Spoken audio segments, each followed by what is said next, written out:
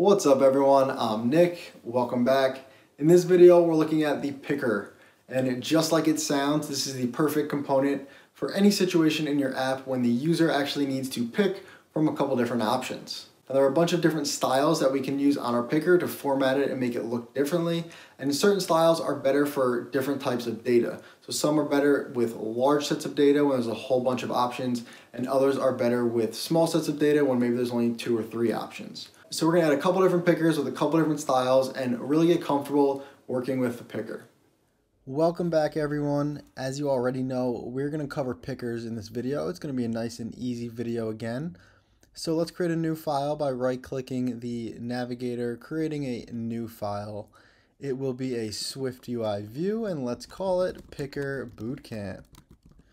Go ahead and click create. Once you're inside, let's click resume on the canvas. And let's get coding. So let's start off nice and simple by adding a picker to the screen. We will delete this text and let's add picker. Open the parentheses and we're going to use the selection label content completion. Hit enter on that and we're going to put all of these parameters in separate lines. So hit enter before selection, enter before label, enter before content. And we can see the default values here, and we can see that in our preview. So right now the selection is a constant of number 1, and that's why this gray bar is on the number 1. The label says picker, but we can't actually see the label in this format, so this label line is kind of irrelevant right now. And then the content, we have text of 1 and 2, and then the tag of 1 and 2. And we can actually see these texts in our picker. So if we click resume on the live preview, we can scroll between number 1 and 2 right now. And of course, we can add more numbers to this picker. So if we copied this and pasted it a couple times, we could then update these values in 1, 2, 3, 4, 5. And of course, we have to update the tags as well.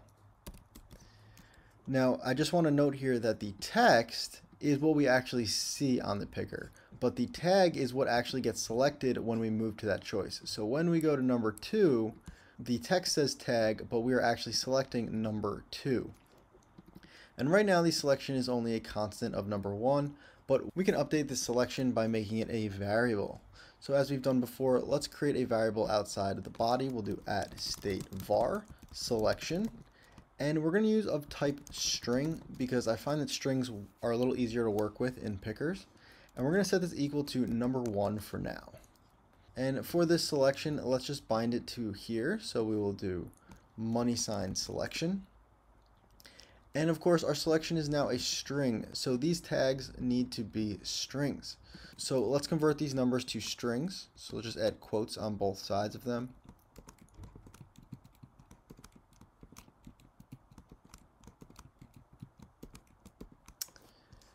And now when we use our picker, let's resume on the canvas. We can now scroll through each of these, and this selection is being updated. And of course, we can use this selection somewhere else in our app. So for right now, let's put this picker in a VStack. Let's add a VStack, open the brackets. I'm going to cut and paste the picker inside, and above the picker, I'm going to add a HStack. Open the brackets, and then we'll add a text saying age with a colon, and on the right we will add another text, and this one we're going to actually just put in the selection. The selection of course is a string already, so we can just add selection in here. And when we change the selection on our picker to number 4, we can see that the HStack above with the number actually gets updated in real time. So this is super helpful if you ever have a situation where users need to select from an array of choices and we want to update that or use that somewhere else in our app. Now, of course, if this is age, we don't want the numbers 1 to 5, but we might want like 18 to 100. And no one wants to type in this text and tag 100 times. So as you could have guessed, we can add a for each statement within this picker. So we can do for each. Open the parentheses, we can use this range with an integer option, and let's do the range from 18 up to less than 100. So 18 to 99, and we do that with the ... less than sign. We've learned this in a previous video. And for the content, let's hit enter. Let's get rid of this little section here, and we're going to loop on these numbers. So I'm just going to call this number. And for each loop, let's add a text. And let's convert the number to a string with the / open close parentheses number. And of course, we need to add that tag so our selection gets updated. So we'll do .tag. And in here, we need a string because the selection is a string. So we again will use that / open close parentheses number. And when we resume our preview again, we can now see that we are between 18 and 100. And we have this awesome picker that goes all the way up to 99. I do want to note that this picker is not that customizable. So like this gray bar, we can't really change right now. But there's a few things that we can do. We can add a background to the whole picker. So underneath the picker, we can call .background. And we can do maybe color.gray, .opacity 0.3. Doesn't look very good, but you get the gist. And we can change the font and color of the actual text in here. So this text we can call .font.headline, .foreground color, .red. And we now have a little bit of a customized picker. This doesn't look too good, but I wanted to just show you that we could do that. So I'm going to get rid of that background and comment that out. I'll leave this as red for now. And I want to show you guys that this picker right now is in the style of a wheel. That's what this wheel is. So underneath the picker, we can add a modifier called PickerStyle. And if we start typing PickerStyle, we can see that there are a couple options here. And if we add in the WheelPickerStyle, open and close parentheses, the preview is actually not going to change because that's what the default picker style is. This is a wheel. But we can change this to some other cool things. So I'm going to show you two of them now. So this wheel picker style is great when we have these large data sets and we want to quickly scroll through all of these numbers.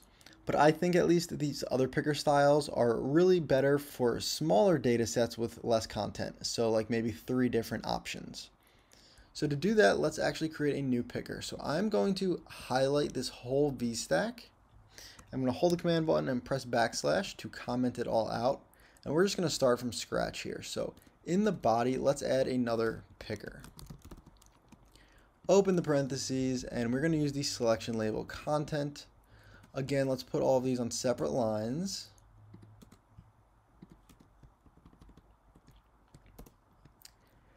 And this time we're going to add .PickerStyle, and we're going to start typing PickerStyle, look at our options, and we're going to select the MenuPickerStyle.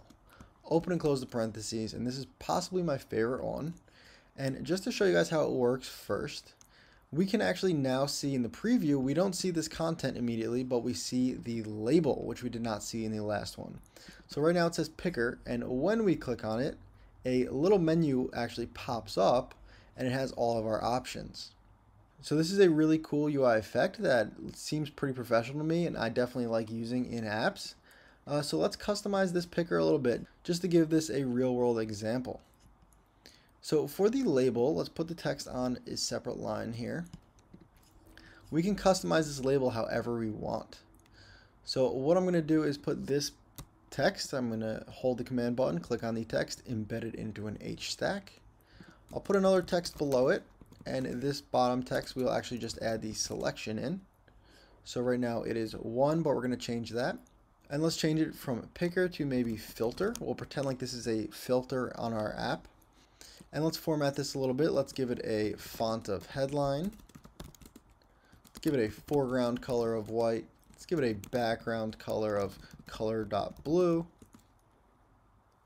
Let's add some padding before the background, so we'll call it .padding. Let's give it a little extra horizontal padding, .padding, and we'll do .horizontal. Let's give it a corner radius of 10. And maybe we add a .shadow. Let's use the color option, and let's use the color to match the background, so we'll do color.blue. Opacity 0.3. Let's keep the radius 10. Let's keep the X 0 and the Y maybe we'll do 10 so it moves down a little bit. And now we have this really cool button. And then let's update these choices that we can put into this filter. So let's create a data array at the top. Let's say let filter options of type, and it's going to be an array of string. And we'll set this equal to an array. And let's fill in the array with a couple different options. We'll do most recent, comma, most popular, comma, and most liked. Just maybe 3 examples of different filters you might have in your app. And let's just update the selection right now to be by default on most recent. So I'll copy this and just paste this in here. And then of course the selection, instead of just being a constant, we are going to bind it to our selection with the money sign selection. And then we need to get our filter options into the content of our picker. So down here where we have the content, I will delete the content and add a for each statement, open the parentheses, and we're going to use the ID completion just because I think it is the easiest. The data, of course, will be our filter options. The ID, we will just use \self, basically just gives an ID to each item. And then the content, we will hit enter, and we're looping through the filter options. So each loop will be an option. And then for each loop, we will add a text with the option. And of course, when we select that, we want to actually update the selection. So we do that by adding a .tag with the option. Zoom out here a little bit so you can see. And now we have this really cool filter button. Let's click resume on the canvas. That right now it says most recent, but we can click it. We get this cool little pop-up. And then we can change our filter to maybe most popular. And when we click it, the filter actually updates automatically with a new title. We can change it to most liked. And I do want to mention here that these rows within the menu are not that customizable, but we can add icons to each of these rows. So we could put this text into an H stack, and then in that H stack we could add an image with a maybe system name of heart.fill. And I'll put the tag on the H stack itself. I don't think it really matters. But just to show you guys that on the filter, we could have little filter icons, which is a nice little UI effect. Now, before we wrap up this video, I want to show you guys one more picker. So let's again highlight this whole picker, and we're going to comment it out with hold the command button and press the / button. And we're going to add another picker. This will be a picker, open the parentheses, we'll use the selection label content, put these on separate lines. You guys should be used to this by now. And this time we are going to call .PickerStyle, type in PickerStyle, and we are going to look for and use the SegmentedPickerStyle. Open and close the parentheses, and you can see immediately that the picker now looks a little different. It has this nice segment. So let's again connect this picker to our filter options. So the selection will be money sign selection. The content will be a for each. And this time, just as a practice, we use the ID in the last picker. Let's just use the regular data completion in this picker. And because we don't have that ID where we call \self, we now need to loop on the array indexes instead of the actual options. So we will call filter options dot indices, and the content here is going to be the index because we're looping on the index, and the text we will call filter options. Open the square brackets, and in here we will put in the index. So here we're accessing a specific index from the data array, and then of course we'll add a tag, and we're going to do the same thing, filter options brackets index. So let's check out what we got here, and now we have this segmented array where we have the 3 different options, and we can click through these with this nice little animation that's by default to select the different options. And when we click these, as you know, this selection is getting updated behind the scenes. So this selection is pretty common when you have like 2 or 3 options in your app. So I've seen this a lot on like maybe dating apps like Tinder or something, when you are setting up your profile and you need to select like if you are male or female or non-binary, you could use one of these segmented pickers. Now again, this is not too customizable, but there are a few things that we can do that I want to show you guys. So on this picker, we can call .background and we'll do color.red. Doesn't look very good, but we can add that background color. So I'm going to comment that out. And there's actually an override that we can do to customize this picker, because this picker is something called a UI segmented picker, which actually comes from UIKit, which is the predecessor to SwiftUI. So in UIKit, you could customize this, and we can import some of those options over into our code here. So I'll show you guys how to do that. It's a little more advanced, but I think you guys can handle it. And in the init of this view, we'll call init, open and close the parentheses, open the brackets. And we've done videos on inits earlier in this course. This is just the function that runs basically when this view is created. And we can call UI segmented control dot appearance dot selected segment tint color. And you can see here that we need a UI color for this. So we'll hit enter and we'll set this equal to UI color dot red. When we click resume on the canvas, we can now see this override has actually made our the selected color red. And this looks great, but it is important to note here that when we call this UI segmented control.appearance, it is actually going to update all of the segmented controls in our app, because this is overriding the appearance for all segmented controls. So for our purposes right now, this doesn't really matter because this is the only one that we have in our project. But if you had an app with different screens that had different segmented controls, they would all end up with this same appearance. So I've never ran into that issue. It's like a very one-off thing, but I just wanted to note that here because this UI segmented control.appearance does work differently than our typical modifiers. We can do a little more using this method. We can call UI segmented control.appearance.set title text attributes. And as you can see for the attributes, we're going to need an ns attributed string.key. So let's create a variable to hold these attributes. We will do let attributes of type, and we're going to use this here. We're going to do an array of ns attributed string.key and then colon any. We're going to set this equal to an array, and the first item in this array we'll do dot, and we do actually have a whole bunch of options here. I didn't think we were going to get the completion, but we do. So we get all these custom ways that we can customize this text now, and I'm going to call dot foreground color, which we know changes the text color. And this is actually a dictionary, so we need this colon and then we can put white. We'll do colon and then we'll do UI color dot white.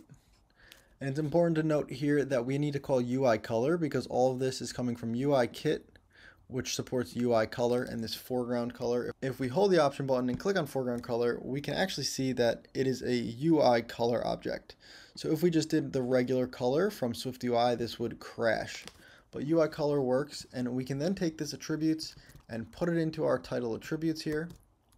And then we need to tell it for what state. So we want these attributes for when it is selected or when it's not selected or what. So we're going to call dot selected. And now we can resume our canvas, and when it is selected, we have updated the text foreground color to white, which looks pretty good to me.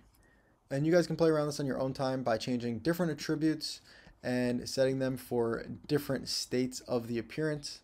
But I just wanted to show you guys real quick how we can customize this segmented control, because this is not native to SwiftUI and it's a little difficult to implement, but it's definitely something that I see a lot of people asking on Stack Overflow.